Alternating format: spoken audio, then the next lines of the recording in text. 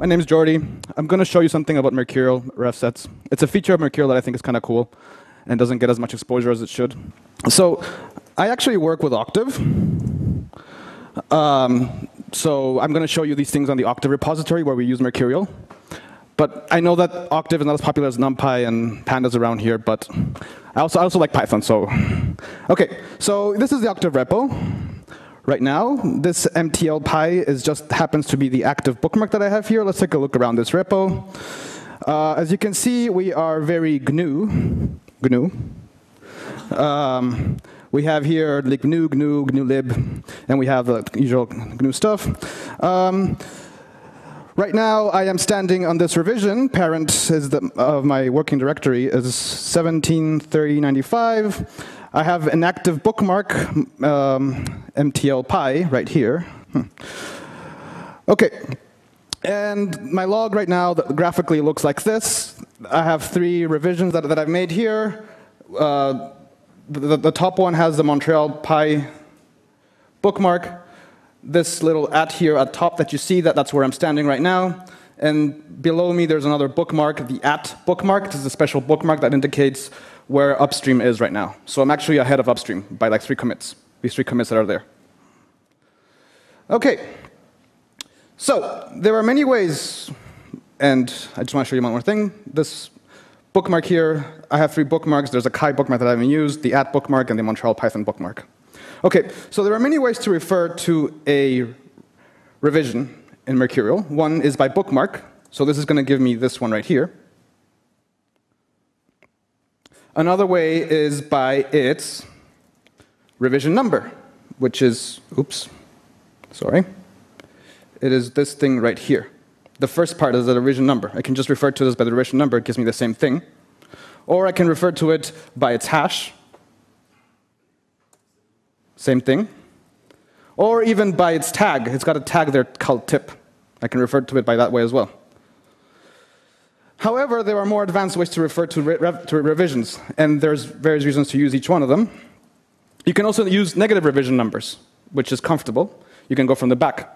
So this is the one on top. -1 is just like indexing in Python. You can index backwards. Same one. If I index with -2, I will get, instead of 17395, I get 17394 when I index by -2. Now, this in itself is not really a revision, a revset. You can do more advanced things where you can do ranges, like that. Or the dot refers to the current revision. The tilde refers to one before that. The caret, hat, refers to also the parent.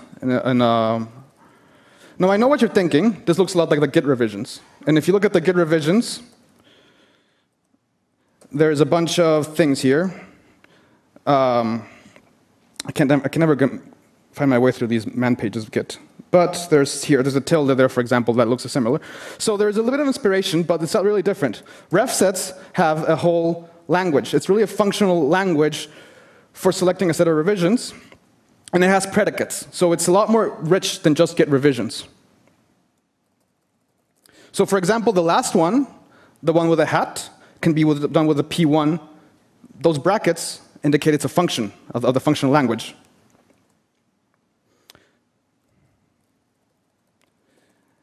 Now, we can also find the descendants of the @ which would be the 3 commits that I had at the beginning.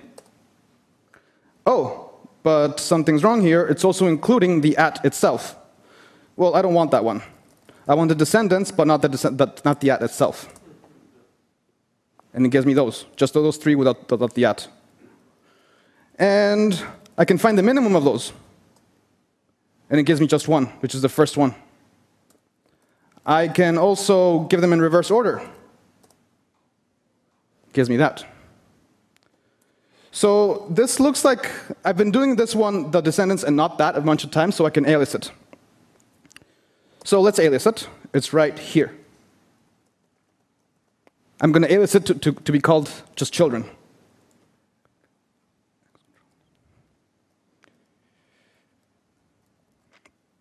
And wherever I can put a revision, I can also put a revset, like this one. So I can just edit those three that are there.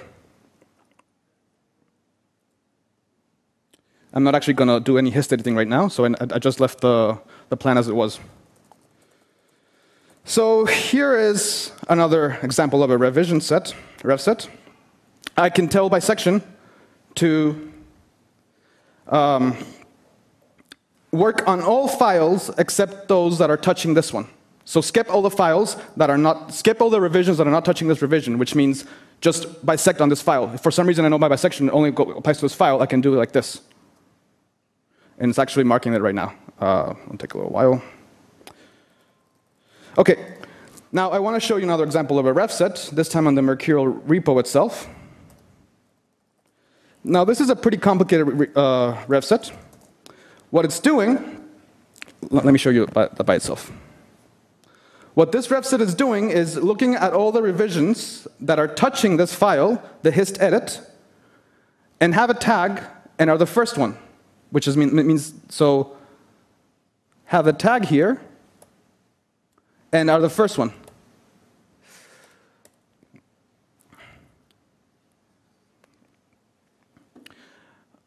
So what this tells me actually is on which revision, sorry, on which release, on which tagged release did I first have this file, which happens to be in this one. It happens to be on version 2.3 is when we first had the hist edit extension in core. So now I actually want to show you how to write a revset. So a revision, Python is just, I mean, Mercurial is just a Python library. So writing a revision, a revset is very simple. Here I am actually writing the lol revset. The lol revset will select changes that are lolzy. It's very simple. You just do, you call the revset function from Mercurial, you update new symbols, and you import it, which means you just mark it as an extension here. And I'm going to go back to my Octave repo, and I'm going to see what the lolzy numbers are from that revset that I just wrote. It takes a little while, because lolzy numbers are difficult to compute. They happen to be 2, 3, 5, 7, 11, 13, 17. You guys recognize these numbers? So I wrote a revset to actually get the prime numbers. And I want to see which one of my revisions have prime numbers. So these do. Oops, I shouldn't have done that. I'm done.